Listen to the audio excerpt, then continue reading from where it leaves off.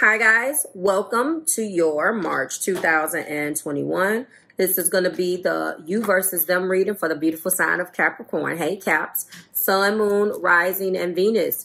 If you are new here with me, hello, hello. If you are returning, welcome back. And if you're subscribed to the tribe, and what's good, fam bams? Hello to my members. Everything that you need to know about this particular video is below. I have done a phenomenal job at linking everything down in the description box for you. If you happen to not catch this video when it came, when I reintroduced it to you guys at the beginning of the month, please go and check that out. I did link that for you in the description. If you want to see what it is and the ins and outs, I'm going to set you up a little bit, but I'm not going to go into too much depth about it because I am trying to get through it. So anything that you need, again, is below. So, Capricorn. Connecting with your energy. What's interesting is this is all about forgiveness. Making amends. Healing after arguments. Okay? You guys are in the card of 52. You are in the energy of 52. And you are in the energy of a 7. There's somebody in your energy that has fluctuating emotions and that drives you up a wall.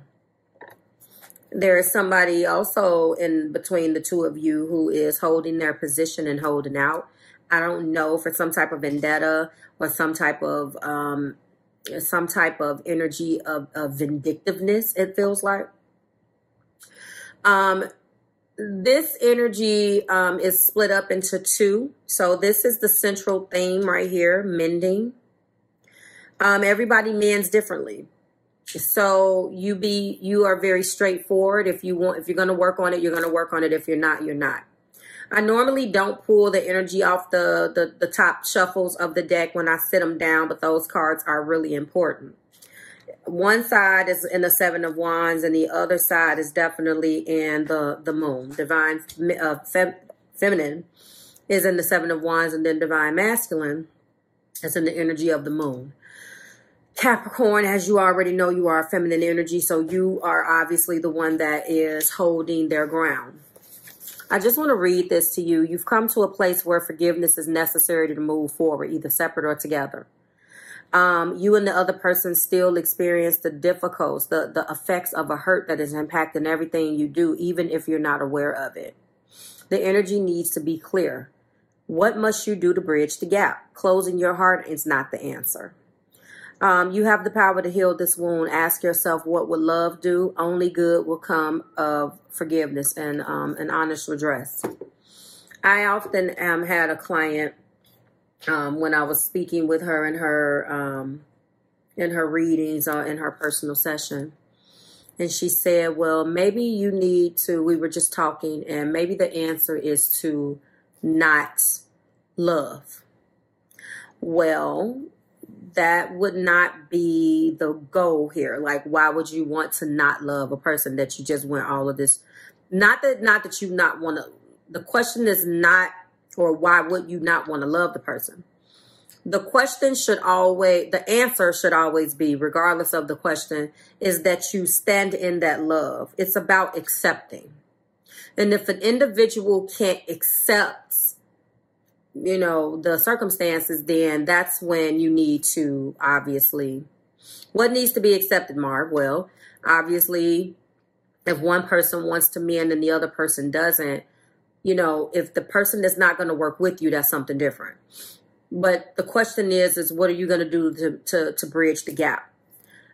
You know, together or separate, like I tell everybody, if you're operating from a standpoint of hurt and you're holding on to this connection and it wasn't properly closed, there was no amends, you missed the person, but you're pissed off at them at the same time, why would you invite somebody else into that?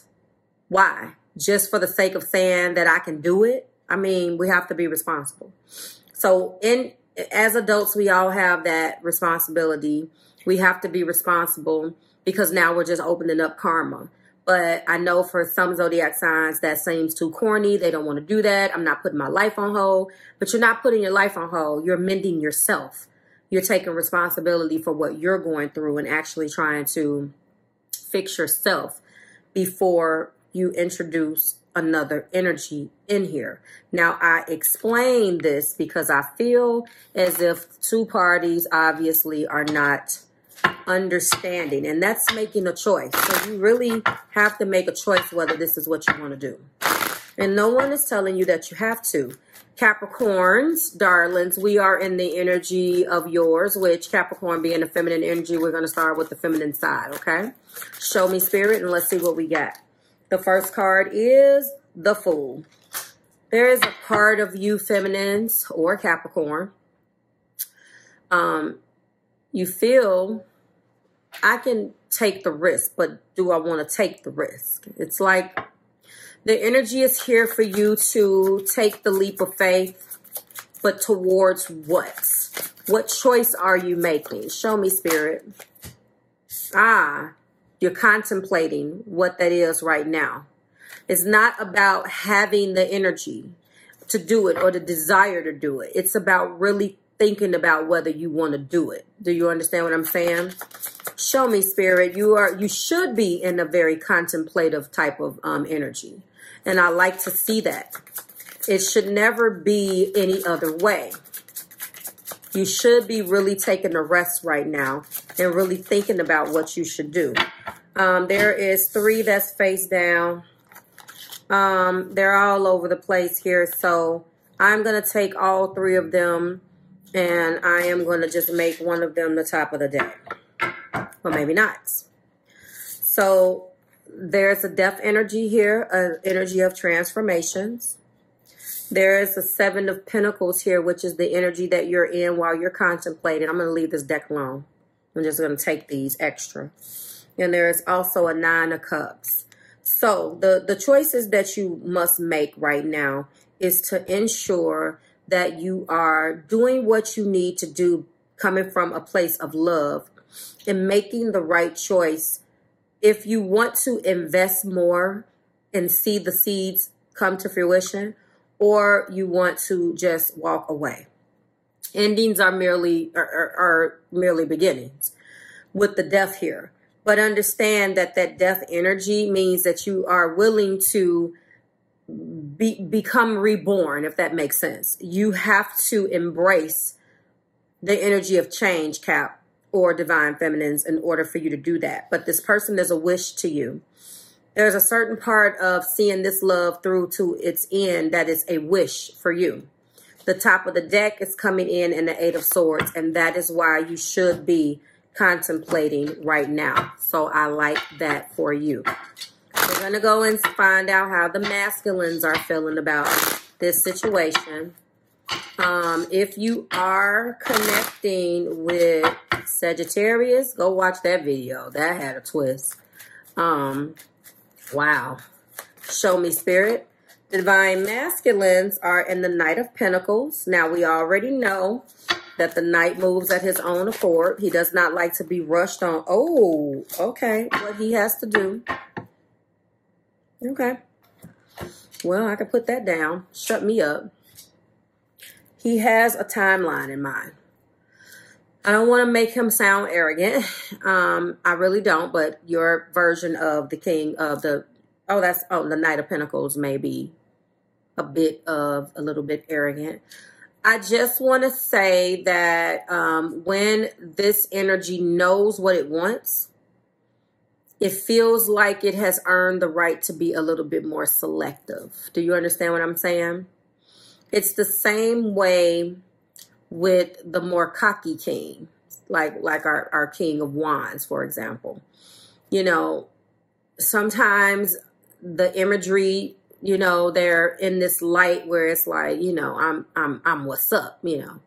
But I want you to realize that, that's getting on my nerves. I want you to realize that they do feel like they can take their time and make this decision when they feel like making the decision, which probably pisses you off, feminines.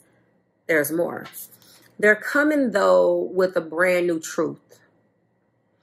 And I want to let you know, Capricorns, that if this is as the Capricorn energy, but the divine feminine, if this is what you're going through, you got all of these cards over here that popped out in your energy. So I know you're worrying about it.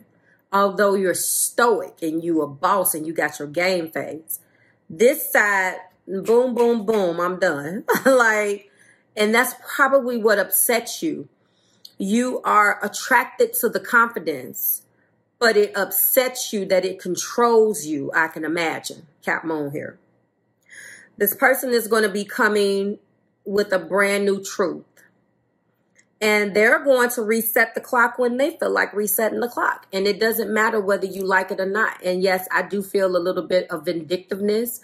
I feel like they want to, and I see what you're saying. You're showing that they have some Scorpio energy. You're showing that you have invested a lot over here. You're showing that it would be your wish for you to get what I'm about to show you that I haven't shown you yet. And they know it. And they're going to be bringing this cup of love right back. They're in love with you. And you probably don't know that. But they definitely are in love with you. The top of the deck is the King of Pentacles. I can't even make that up. This person is the King of Pentacles, but they take their time like a knight. They have things that they want to see. They have to see things their way. They're not easily prone for seeing things from any other standpoint but their own. And you're the same way. So divine feminine and divine masculine here is definitely mirroring from that perspective, but in different energy. My feminines is afraid. There is a fear here that, you know, there's something that's not going to go on. But my masculines is saying, I'm in love with you. But, you know, I don't want to say you don't dictate or control the timeline. But I feel like, you know, this is a person who is trying to make you see that it doesn't happen on your time just because you know that it should happen. And you have a sense of entitlement, so they want to punish you. That's what it feels like. But that can be going a little bit deeper. Bottom line is this person knows exactly what they want. They have a timeline of exactly when they want to give it to you. They're going to give you the truth, and they're going to tell you how much love they have for you at their own pace. And you, on the other hand, don't like that. Let me know what the feminines are thinking about the masculine. Yes, you guys got these poker face on. You got the poker face on, and it's like a competition, which is not right. It shouldn't be a competition, but it's like a battle of wills. And you feel like they're escaping. You feel like that they have little regard for consequence. You feel like they need to be more in an energy of you're not waiting for them, and maybe that they're going to lose you, and they're just not, the tricks are not working. It's time to go back to the drawing board. And you're done. You're tapped out. And I see it. You're not at the 10, but you're definitely fearful. It doesn't look like my masculines are in that energy. We'll find out what they think about it, but you're physically you're ready to make a change. You feel like you've been on this this dead horse, beating this dead horse for a long time. But it's interesting for you to see how you guys are interpreting this energy of mending. Like I said in the book, and it's the very last card in this deck too. That's what's interesting about this. The very last one. Like I say, you come to a place where forgiveness is necessary. There could have been something where, you know, it's time to make amends. It's really time to heal, forgiveness. It doesn't look like you're trying to do that right now. You're contemplating what you want to do, divine feminines, but right now you're still in, I'm keeping my guard up. What is divine masculine feeling? Sunshine. They're trying to keep it positive. They're trying to keep things positive and reveling in things going well. They're trying to have some fun. They're just trying to have some fun here. And that's probably upsetting you, very much so, because they seem to know what they want, but they've been the one holding up the ship, right? Show me, Spirit. Blast from the past. So right now, it's looking like there's been a lot of people coming back. I don't know whether the past is returned or a situation out of the blue or something, but this is ringing a bell for me because you can't build a cup of love overnight. Now, I happen to know that there are some signs that you may connect with that holds on to things, but you can't advance into a cup of love. It can feel good when you go into something and when something returns from the past. We don't have any retrogrades right now, so typically that's a retrograde energy. We have all direct motion right now, ADM in the sky. That's going to be changing, but we have it right now. So I'm not going to automatically say that there's a blast from the past.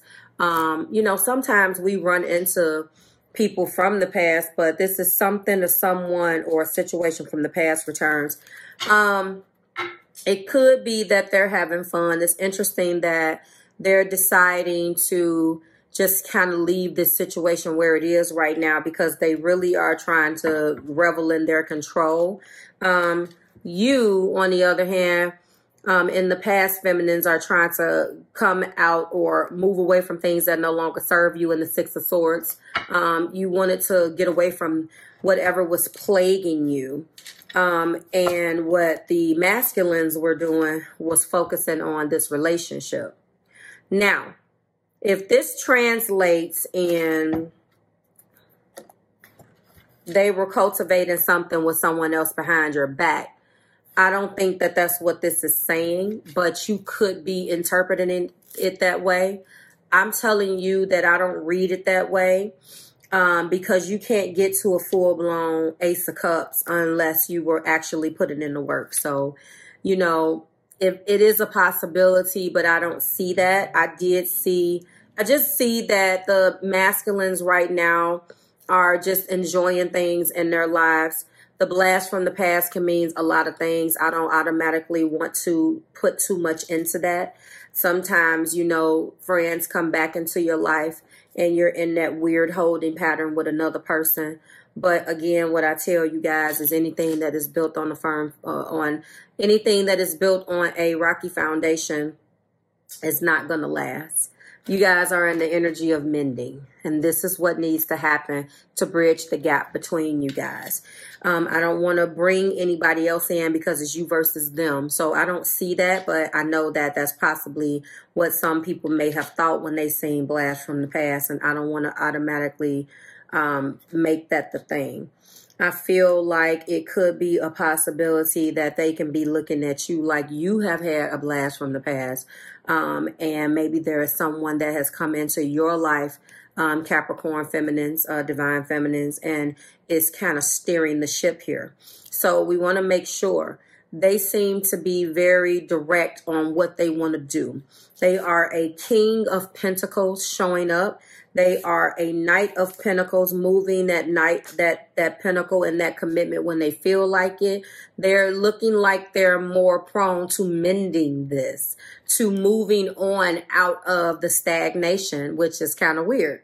On this side, the divine feminines has a lot of thinking to do. You want to take a leap of faith, but there is something that the way that this king moves, the way that divine masculine moves, the way that they've done something that just rubs you the wrong way, feminines, and you're questioning yourself right now. Like, should I mend? Now, keep in mind, all masculine zodiac signs are Aries, Gemini, Leo, Libra, Sagittarius, and Aquarius. So out of those masculine energies, you can be connecting with either one of them, Sun, Moon, Rising, and Venus, and multiple, it doesn't matter. So you can, kind of take it how you want to take it, Capricorn, but it looks like right now, this is a time of you're in deep thought. You do have some things that you have kind of created in your head That's what this is looking like, but take it as it resonates. You know, whatever side makes sense. You could be resonating with this side, and that this could be what they're in. I do see transformation. So right now, this side or divine feminine is going through tremendous transformative energy. Death is here, so I am confident, and the Fool is here, so I'm confident.